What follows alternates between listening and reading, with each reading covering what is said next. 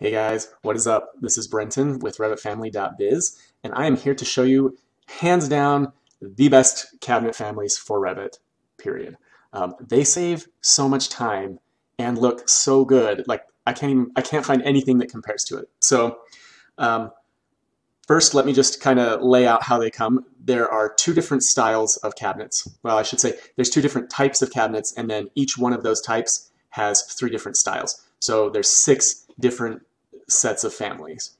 So I'm just going to go through those real quick. The first category of cabinets is our overlay cabinets. So basically where the door is right on top of the cabinet box.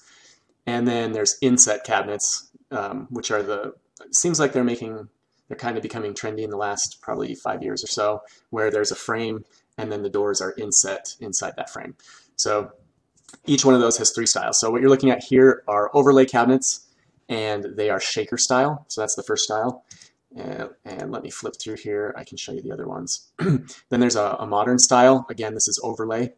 And then after that, we have a traditional style of overlay cabinets that kind of has like the raised panel look. And then the columns and divider panels are a little bit decorative with like rosettes and stuff. Then we get into the inset cabinets. This is a shaker inset cabinet. And then there is a shaker inset cabinet, but the frame is beaded.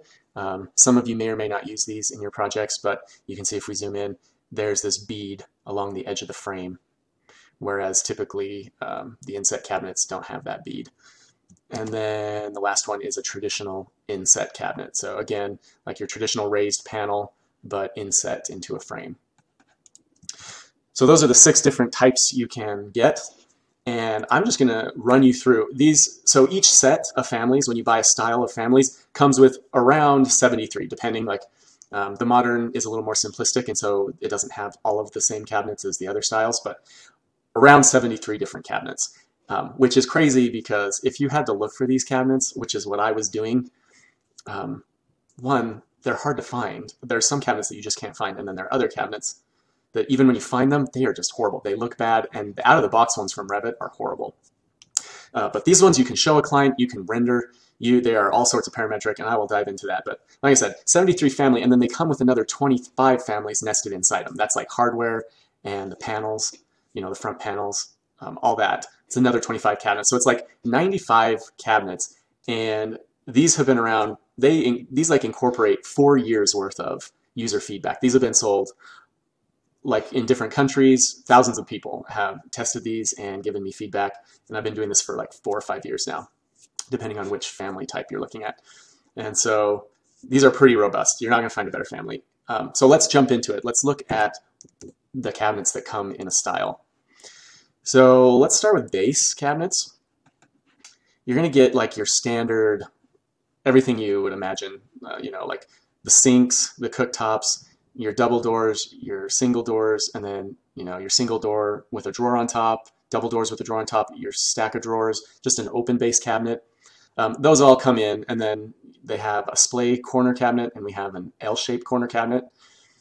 And then the cool thing about some of these, like the sink cabinets and the cooktop cabinets, those cut automatically the countertop. And the cooktop comes embedded inside the family, and the sinks come inside the family. So I don't know if you've used other cabinet families, but typically you put the sink family in, but then you also have to go get the sink and put the sink in, and then you have to cut a hole in the countertop. This makes that all way simpler. All you have to do is place the sink cabinet. It's got the sink already in there for you, and you just have to cut geometry, and it cuts a hole into the cabinet. I'll show you that later, but they're great. And then we also have a base cabinet with a microwave in it, because that was a highly requested cabinet that I got pretty often. And then there's other stuff like decorative divider panels, a standard divider panel, an column panel, or an island, just a column, and then fillers, just your standard filler. And then there's desk panels, which you can adjust, but I use these mostly, like I said, for desks or for ADA spaces, these where you have to have knee clearance underneath. These front panels come in pretty handy. Then in addition to like your normal cabinets, you get a whole series of floating cabinets, which again have become really trendy, especially in bathrooms right now, to have these different types of floating. So you have almost every one of the items you see below, you have in a floating cabinet. and including an ADA sink, and then a variety of bathroom sinks. Then if we move on to tall cabinets, there's again a good variety of tall cabinets, and again, similar to the cooktops, there's oven cabinets, and it comes embedded with the ovens already in it, so you don't have to leave a hole for the oven and then go find an oven family and then insert it into that manually. It all just loads in like that, and I'll go over those in just a sec, because there's a whole variety of what it comes loaded with. And then you got your tall cabinets with drawers, doors and drawers. Then if we move on from tall cabinets, you can see what we have here, but your typical upper cabinets, an open, a double, a single door, your corner cabinets, and then like a vertical swing door.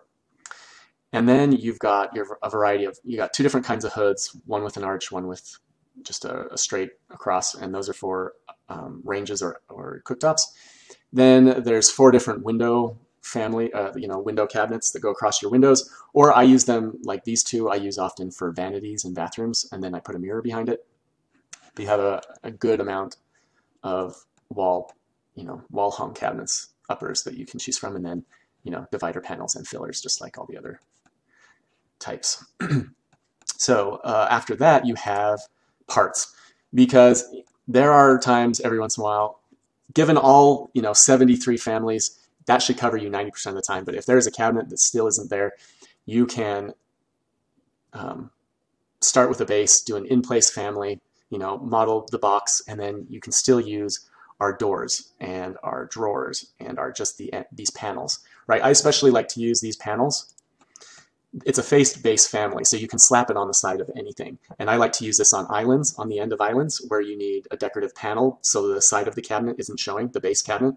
Or on the end of tall cabinets, when the cabinets end, again, you can slap 4 of these on the end, and I'll show you that later, so that the ends are decorative. You can do a door as well. So if you did an open cabinet and you needed a door, you can slap this on the face of the door of a custom cabinet.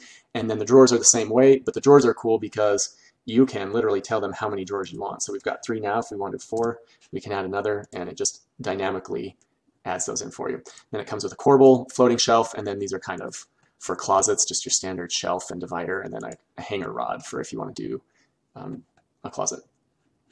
After that, we have countertops. So it comes, all sets come with a straight counter, an L shape and a U shape, and of course everything's adjustable, and we'll go over that in depth later. So let's take a look at some of the more complex families. Let's start with the cooktops.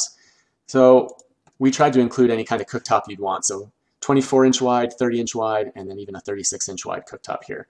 And those are all kind of a standard depth cooktop. And then if you want to get into a fancier cooktop, we have the fancier cooktops with the front panels. And then those start at 30 inches, 36, and this goes to 48 inches. And this is a really big industrial cooktop. And then underneath it are just some doors. But we also, if we go back over here, we have all those same types, but with drawers underneath. So if you didn't want the double doors and you wanted drawers underneath, you have that option as well.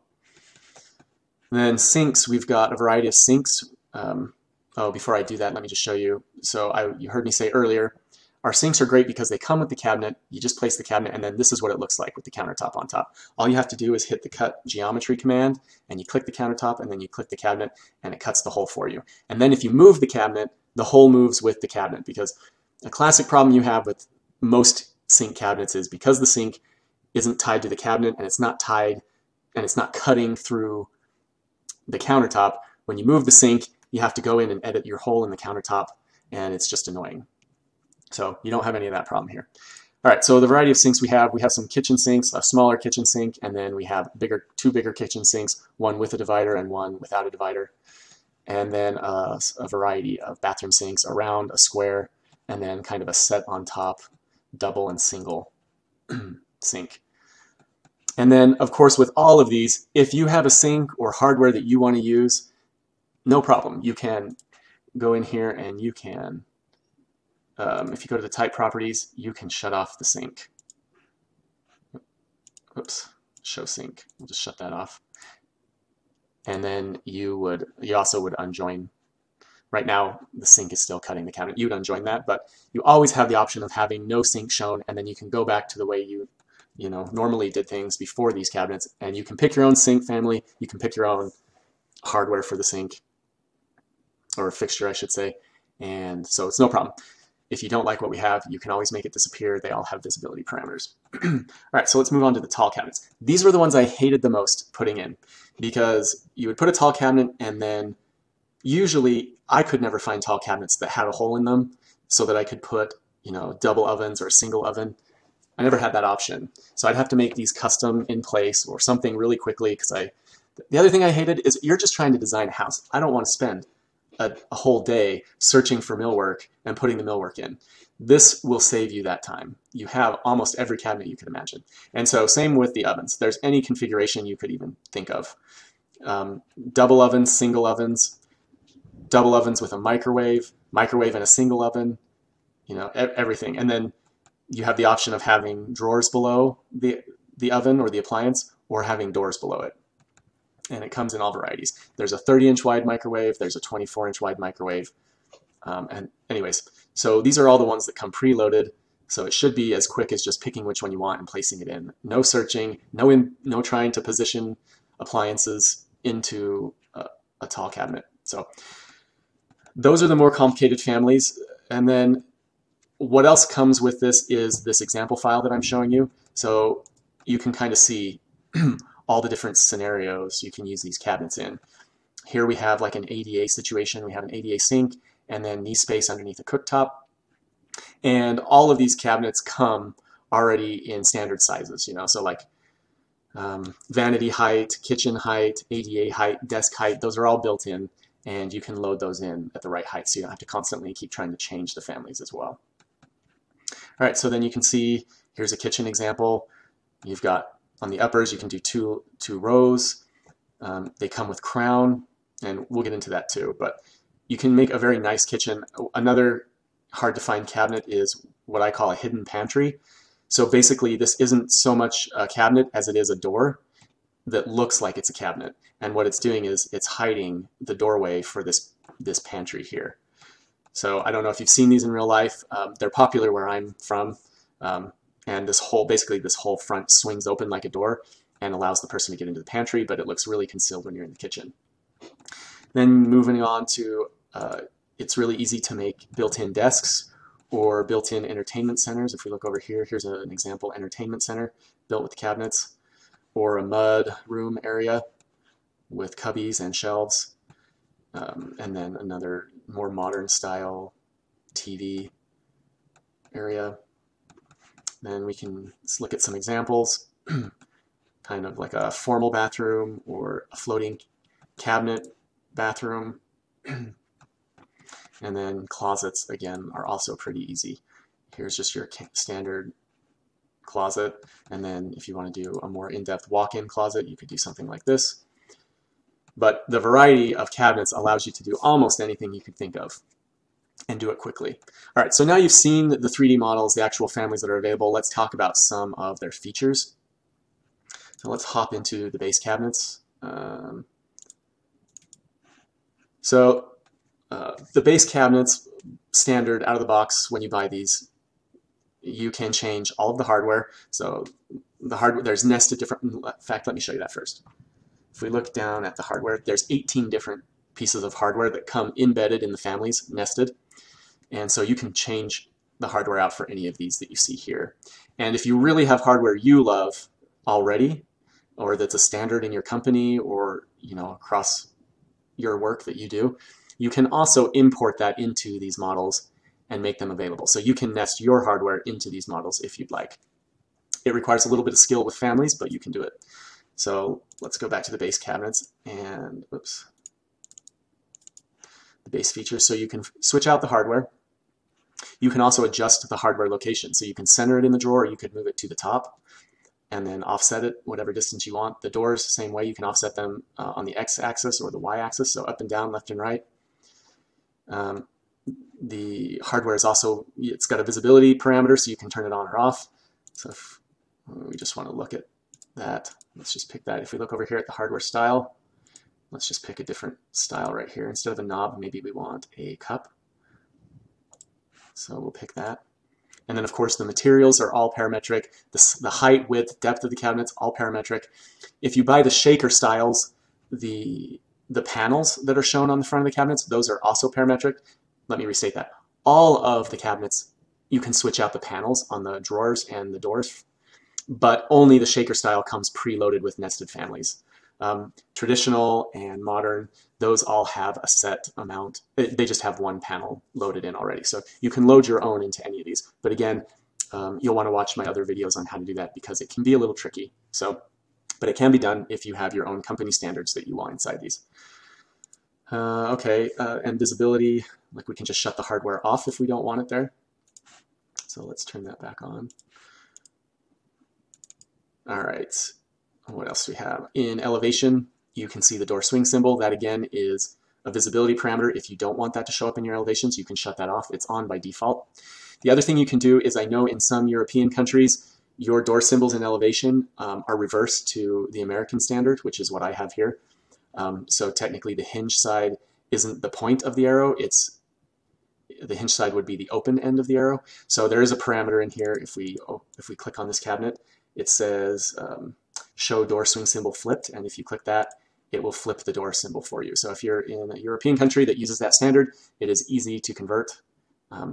I should say by default these all come in imperial units, but these families also come with type catalogs so that you can import them with metric units. And I will show you that later as well when we talk about type catalogs.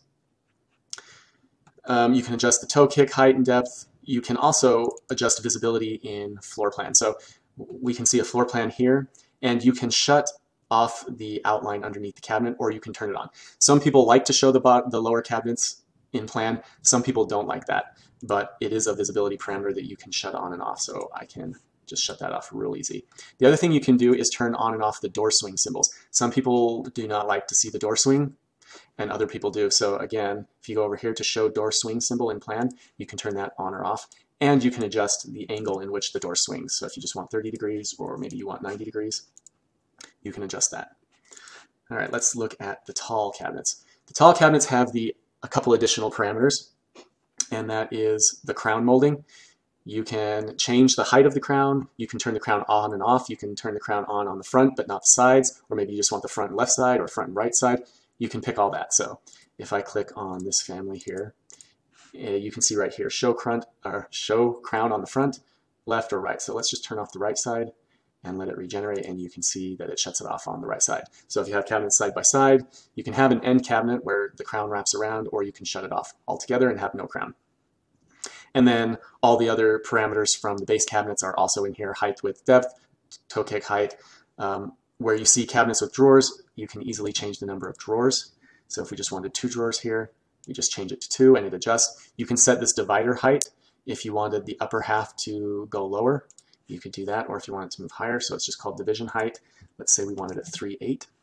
We can do that, and it'll adjust the shelves up, or the drawers up. The other thing you can do in any cabinet with shelves is the number of shelves is also adjustable. So say we wanted 5 shelves here, we can just knock it up to 5, and it changes. You can hide or show the upper or lower doors so that you can make different combinations. Maybe you just want shelves above, but drawers below, or doors below. You can make that combination. You can also change out these panels, like I said. So if you wanted the upper panels to be arched, it includes an arched panel. So if you want it more decorative and don't want the straight, you can also change the material of the inner panel. So if you wanted glass instead of wood, you can do that as well. So very parametric. And then the upper cabinets, the ones that are hung on the wall, have basically all the same parameters that we've already talked about. Plus they have an additional parameter for the base. There's a little bit of base trim at the bottom. And so you can turn that on and off. So let's just shut that off on this cabinet to show you what it looks like. And you can see the base goes away. Some cabinet makers like this, some cabinets don't, but it conceals things like undercounter lighting. And so that is also an option in these cabinets. Right, so now you've seen how parametric they are as far as what they show and don't show. Let's talk a little bit about how to load them. So these families come with type catalogs. And you may or may not be familiar with this concept, but what it does is it's like if you've ever loaded structural members into Revit, when you load the family, you get this long list, and you can select what types of that family you want loaded in. And basically what it does is it saves space in your project. Because there's so many options for cabinets, not only are there 73 different cabinets that you're loading in, but each cabinet can come in, you know, dozens of sizes.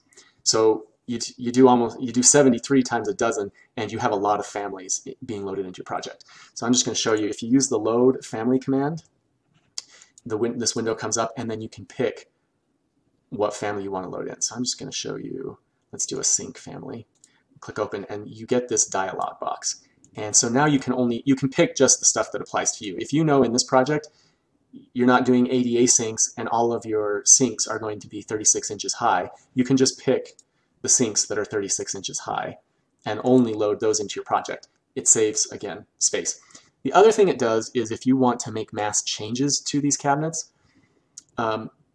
if you didn't have type catalogs, making changes would be very time consuming. You can make mass changes to the families much faster with the type catalogs. That's a separate video that I'll make, but that's another added benefit to why these are loaded with a type catalog. The next thing is all of these families are not hosted to anything. So they're not wall-based, they're not floor-based. It makes it so you can move them around anywhere you want, which in my experience, I mean, I've been designing in Revit for probably 15 years now, and I don't really get benefit from having them hosted to walls. So, but what does happen is anytime I try to make a desk that's in the middle of a room, or if I try to make an island, it is a real big mess when all of your cabinets are wall-based families, because then you have to figure out how to put a wall in the middle of your island, and then you have to hide that wall or make it short or somehow make it invisible. And it's just really annoying. So these cabinets all move around freely. And then you always have the option, if you want to make it based or hosted to a wall, you can associate it with a wall if you want to. And that's up to you. But the problem is, if we started with a wall-based family, it's always going to be a wall-based family. There's no way to separate it from the wall. So that is another feature of these cabinets. So the last thing you're going to be wanting to know is where to get them. If you've held on for this long, then you're probably interested. You can get them at revitfamily.biz. I'll put a link down in the description. Feel free to go over there and check out these families. We also sell other families, and these all coordinate together. They all function similarly. They're all very parametric. They are well thought out. Like I said, they have 4 years worth of customer feedback and user feedback that are built into them. And we also try to price them as affordably as possible. Basically, like I said, there's 73 families in each, bundle, and plus another 25 nested inside of that. So you're looking at almost 100 families you get with this download, and if you divide the amount of families you get by the price, they're usually like $2 a family, which in my experience, I spend more time and money searching for a free family than $2 an hour. Like if I paid a drafter to search for a free family, he would probably spend more than $2 worth of time finding that free family. So, and then once you buy it, it's yours forever, so you'll never have to search again. So check our families out. You will love them, I guarantee it. They will save you time and pay for themselves just in time and headache. Let me know what you think. Check out our families. Thanks for watching.